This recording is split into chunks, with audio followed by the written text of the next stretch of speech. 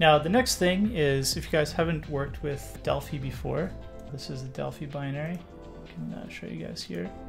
Embarcadero. I don't know how to say that. Yes, of course I have IDR. Yeah, for Delphi samples, it's not a lot of fun. Usually the way I deal with this is I'll just turn off analysis when I first load it, and then I'll go to my compiler options and I'll force it to be Delphi, and they use what's called a fast call calling convention. So we'll switch this over to fast call, and then I re-enable the analysis. So that kind of does a bit of a fix, right? So that kind of helps a little bit. But the real trick though is, as Deadman mentioned, is IDR. So I'm gonna use some IDR magic here to recover the statically compiled libraries. There you go. And it's basically, it's a separate tool. If you guys haven't seen this before, I showed it kind of quickly on a stream. It might have even been a Danabot stream a long time ago. But basically what you do is just, you load up your, I'll just use auto detect here. You load up your sample.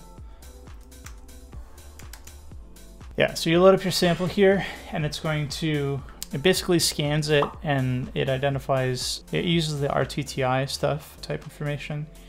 I think it uses RTTI, I'm not sure. It uses some sort of embedded metadata to determine which functions were part of the library code, and then you can use that to update your IDB. So it's going to take a minute to run here. I don't know whether we should apply the IDR stuff first. Oh, it looks like it's done. Yeah, perfect. Okay. What's this? I'd love to never see its source code. Yeah. Yeah, the Delphi bloat. Yeah, it's quite annoying. I mean, it's if you don't have IDR, it's really hard. It's hard to even separate. You have to reverse a lot of library code, basically, which this will, I'll show you guys, this will avoid for you. Let's generate a map, and let's generate the IDC script. What? What? What? Weird. I don't know why that happened. It crashed my IDR. No, it created the script file. I don't know. Yeah, the tool's kind of janky, but no, it created a script file. Oh, that's fine. Yeah. Okay.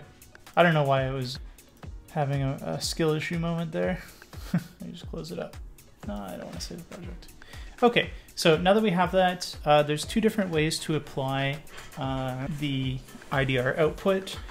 There's a tool from Rattle that will clean up that IDC, because if you just try and run the IDC in IDA, it will absolutely f the IDB. Like, the output of IDR is insane. So there's a tool that'll clean it up and just keep like the function definitions, which is really all you want. Or you can run these nice scripts that Dennis has. Where's his GitHub here? Yeah, so he has these nice IDC and map tools that you can use, which is what I'm going to use. So I'm just going to download this.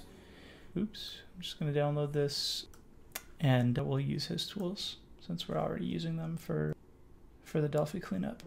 Is that big enough for you guys? There we go. No, tools, Danabot, and then you just output to IDC.py, and there we go. So we now have two Python scripts that will apply this into the IDB. Can you link them in your notes? Yeah, already linked. It's already linked here. I'll also link IDR.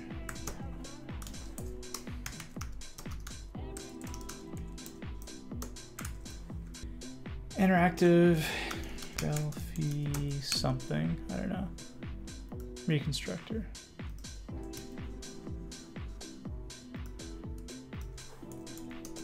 There you go.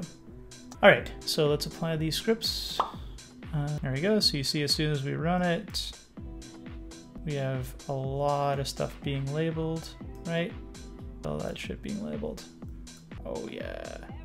And it makes this, all of a sudden you can start to see a lot of these functions are library functions, so you don't need to reverse engineer them anymore. Super helpful. All right, I hope you guys enjoyed that. Just a reminder that we are live on Sundays on Twitch. And if you like this kind of stuff, go check out our Patreon. We have lots more reverse engineering content, over 200 hours of live streams, as well as in-depth reverse engineering tutorials. All right, until next time, keep exposing the mechanics behind the malware. Stay curious.